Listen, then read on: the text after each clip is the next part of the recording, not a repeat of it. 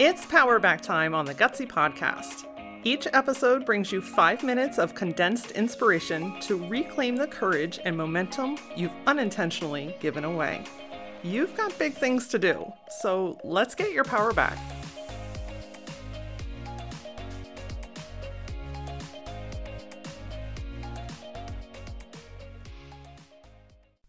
Some people thrive on routine, and if that works for you, fantastic, keep doing it.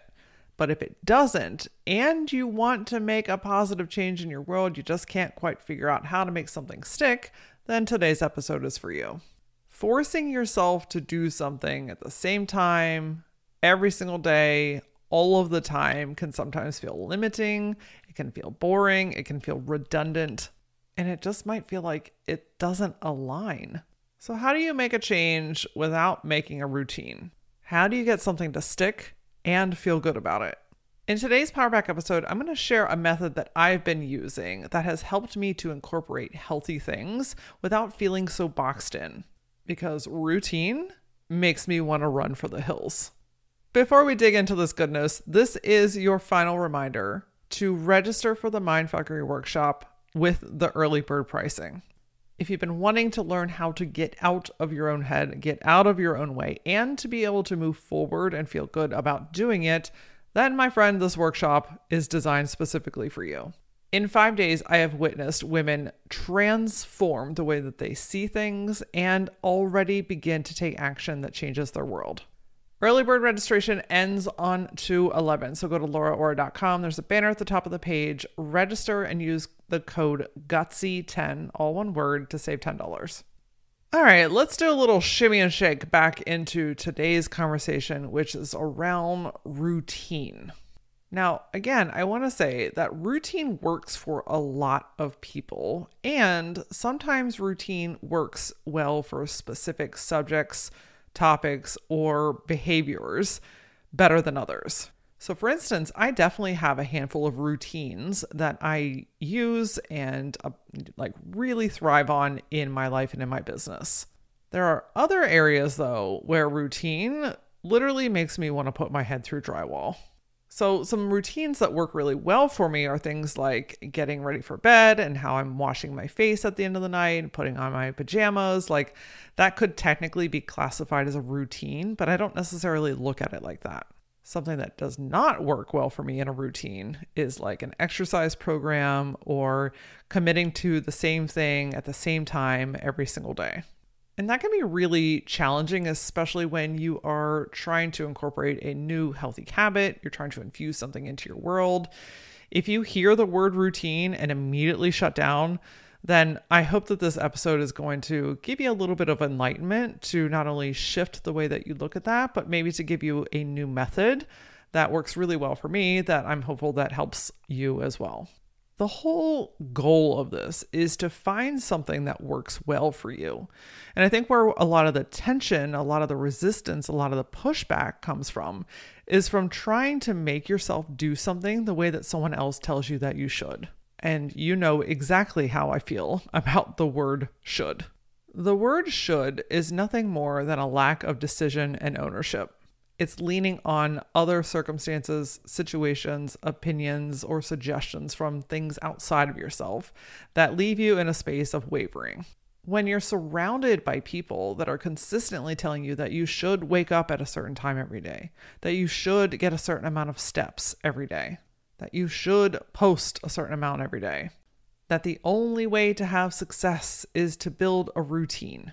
Again, not wrong. It's just not right for everybody. And I'm going to bet that if you're listening to this, you're probably also a very creative person in one way or another. Us creatives, we like to get willy-nilly with shit, and we like our flexibility, we like our freedom, and we like to be able to do things in our own way and on our own time. Forcing yourself to do something the way that someone else is having success doing it is what's causing a lot of this friction. Not to mention looking at routine and feeling like, hey, this is really limiting. This is boring to me. I don't like doing this the same way every single time. There's a redundancy to it that just feels very uninteresting. And again, this just like societal push, this pressure, this way I have to do things. If I want to be successful, then I must do it like this, as if there are no other options. I feel like this more often than not. So I thought, okay, well, if I'm experiencing it, I'm going to guess that there's a handful of you that might feel like this too. So let's talk about it. The first thing that I recommend is just kind of pulling back for a minute and change the label of what you're classifying or identifying this thing as. Typically, the entire point of a routine is to build consistency and to see some sort of growth or expansion or change. But if you have an association with the word routine where you immediately shut down or you're like, that's not for me, this could be an opportunity to say, hey, what if I refocused on the outcome of what I'm really trying to achieve here versus focusing on the word that's labeling what this is? So for instance, I don't look at my evening quote unquote routine as a routine, because I'm one of those people that if you're like, Laura, you have to do this every single day, I'm going to be like, no, the fuck I don't. So if I label my evening kind of session with myself as a routine, I start to associate negativity with it. And the goal when I started this evening routine was to take better care of my skin, to settle into my body and my home for the evening, and really set myself up for success for a good night's sleep. The beginning of any new thing is kind of challenging because it's new and you're trying to introduce this consistency into your world. So at first, washing my face felt like a chore. It felt like one more thing to do. It felt like, God, I have to do this. And now I can tell you that I literally cannot sleep if I do not wash my face, put on my pajamas, like do my whole thing. But if I say like, hey, this is my nighttime routine, there's just something about that just doesn't feel great to me. So I just reclassify it. It's nothing more than something I do to help myself sleep better, and it feels really good. And I happen to do it every evening because it helps me every evening. So sometimes reframing what you're calling it or how you're looking at the thing can make all of the difference. Like if exercise is one of these things, like you're trying to build a routine with it and that's just not landing for you, think about what you really want to achieve from it. What's it going to help you with? Focus on how it makes you feel versus labeling what it actually is in the first place. The second thing I recommend is really evaluating, have you given yourself a chance for it to become something good? Like I was mentioning with the whole face washing thing, at first it felt like a chore. It felt like one more thing to do. It felt like, gosh, how am I going to stick with this every day? How am I going to make this a routine? Well, maybe you're not making it a routine. Maybe you're inviting it to be a part of who you are. In the beginning, it's new. And you have to put some intention into it. And you have to put some focus and really like talk yourself into doing these things. But again, if we're focusing on the outcome, we're focusing on how this is going to benefit you, then you have to give it time to feel those benefits. And once you start to feel those benefits after, sometimes a couple of days, certainly after a few weeks, then you have this whole new like physical reaction, this emotional connection with what's going on because you have chosen to do this. So what is your why? I'm really emphasizing that today. Like, what is the purpose of this quote unquote routine that you're trying to build? What is it that you're trying to achieve from this? And if you can really lock into the why and the feeling that you're going for, that can often shift your brain to say like, okay, in the beginning, I'm feeling a little bit funky about this, or it's not, my normal thing, but I'm in it for the long run. I'm in it for that feeling. And sometimes one thing that can be helpful too is a term that I've heard kind of floating around, which is habit stacking. If you're already doing something else that is helpful, add this new thing alongside it. Put it before it, put it in the middle of it, put it after it. If you're already kind of introducing something else, or you already have something solidified in your world, by habit stacking, adding this new thing onto that can help you to be successful with it. So for me, every day I was already putting on my pajamas or getting in my like lounge house clothes. So adding the face washing routine onto this made it easier because now those things are all one thing. those are just a couple of things that I wanted to help with some reframing and to help the mind just kind of open up to be like, okay, maybe there's a different way that I can see, look, or feel about this. But if we're still kind of bumping up against like, okay, but I'm really having trouble making something new stick, what do I do about this? I've recently introduced a method of my own that I've been trying out that I'm excited to share with you. I think I nodded to this a little bit in an earlier Powerback episode, but instead of saying I'm building a new routine, instead of forcing myself to do something at the same time, on the same days of the week, in the same room, I've been using what I'm calling a bookend system. So let me unpack this first for a second. Again, I don't like being told what to do and when to do it and how to do it all the time. Like that just does not resonate with me. So I need flexibility with bumper pads. I need to know what I want, what I need, what I'm working towards, what my how is, the feeling that I'm going for. I need all that information. But then I need the flexibility and the creativity to be able to choose when I do it and how I do it. Because forcing yourself to do something when your body is not ready to receive, for instance, like if working out is one of these things, and we are cyclical beings, right? There are certain times of the month where our bodies are like, no, the fuck you're not. Forcing yourself to do something in a routine when your body is not ready to receive it, it's not going to help it stick. I mean, that's just how it is.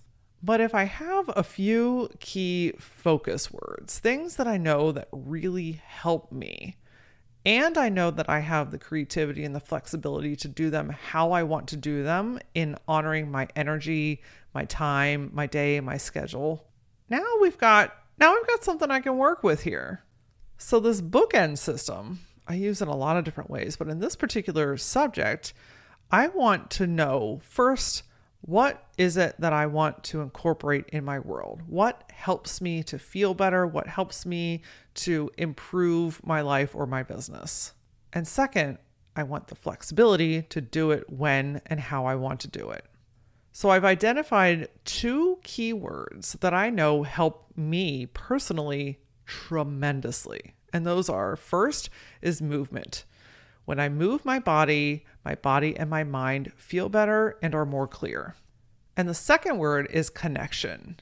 I do incredibly well when I am focusing and working with my energy. And sometimes that connection is expanding and tapping into higher stuff. And sometimes that connection is actually releasing energy. Those 2 simple focal points help my mind, my body, my business, my finances, like everything gets to be better when I prioritize those 2 things. What I'm not going to do is build a morning routine at 6 a.m. where I'm getting up and I'm going running and I'm forcing myself to meditate for 45 minutes. To some people, that works really fucking well. And if that's your jam, then that's your jam. For me, it's never going to happen. But what I can do is choose how I'm going to incorporate these things into my day instead of quote unquote building a routine. So the bookends are connection and movement. And the space in between, much like a bookshelf, there is all different flavors, sizes, ways, times. I mean, it's just this open space that allows you to choose when and how. Now, a little bit of a caveat here, there still has to be some discernment and discipline to say, like, I'm going to do these things. Because if I, one, don't choose some defining words or focal points to work on and with, then I'm not going to know what to incorporate. And second, even if I do choose a few words to focus on and I don't put conscious effort into incorporating them, then they're just words. Sometimes it can be helpful if you're like a checklist kind of gal to have a checklist or something in your phone. Sometimes people do really well with reminders. So if that works for you, then do that. That's the whole point of this entire conversation, is to do the things that work really well for you. So each day I'm like, how can I connect? How can I move? And then I get to choose. If it's been kind of a high intensity day and I've got a lot going on in my mind, I might choose to move my body by riding the Peloton bike because it helps to clear my mind. It's got a little bit more grip behind it. I'm able to release some energy. Like, it feels really good. And then I might choose to connect by going outside and grounding, putting my bare feet on the ground, regardless of how fucking cold it is outside. I had a lot going on that day, but I've chosen intentionally how to move my body and how to connect. And that is an incredible success. Another day, I might be in a more like intuitive, creative thinking type of space where there's a lot like of just internal movement. I'm doing a lot of things on the inside. So moving my body, walking is amazing. There's so much clarity. And I'm also connecting because for me, nature is a really big thing. So being able to stack these together can also be really powerful. So if I'm taking a physical walk outside, not only am I moving my body, but I'm connecting with myself and nature at the same time. So if I'm really having an all up in my head type of day, or I'm just being really creative, or I have a lot of ideas, walking helps me to like work those things out. And I get so many downloads in my brain and in my body when I'm outside walking.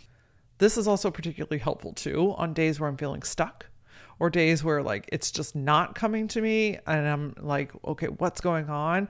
Movement and connection as a singular pair, like as one thing, can fucking fling those doors wide open. Another day might consist of movement through dance. I love to put on like 90s hip hop and shake my ass. Like, there is just something like that moves so much energy. That is, it's a good sweat, like the under boob kind of sweat. Absolutely. From a 3.5 minute song of shaking your ass. That's what's happening in my house.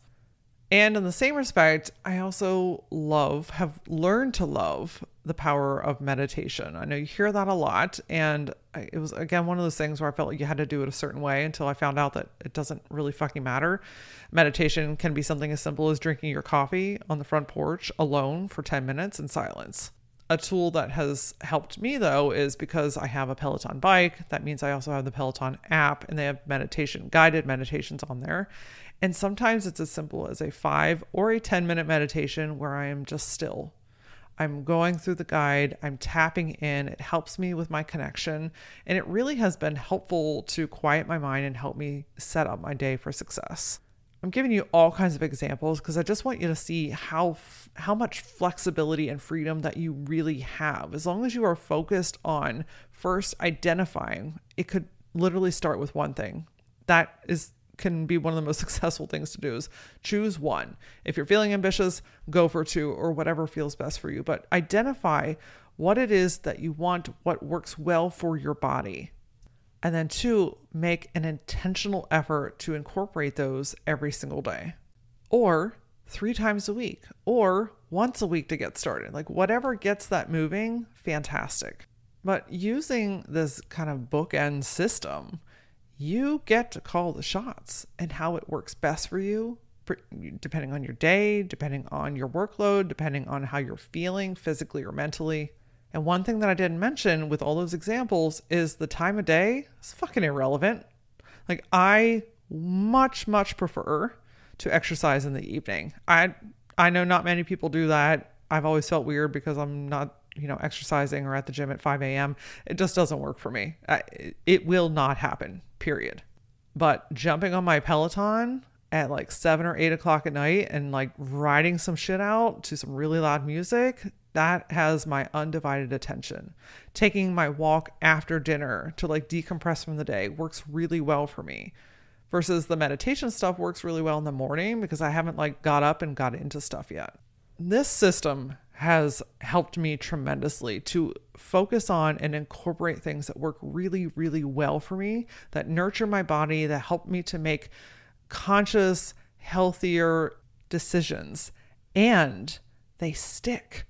They stick because I'm working with myself. I'm doing it in the way that works best for me. I'm doing it in a way that supports my mind, my body, my nervous system, and just the way that my brain functions.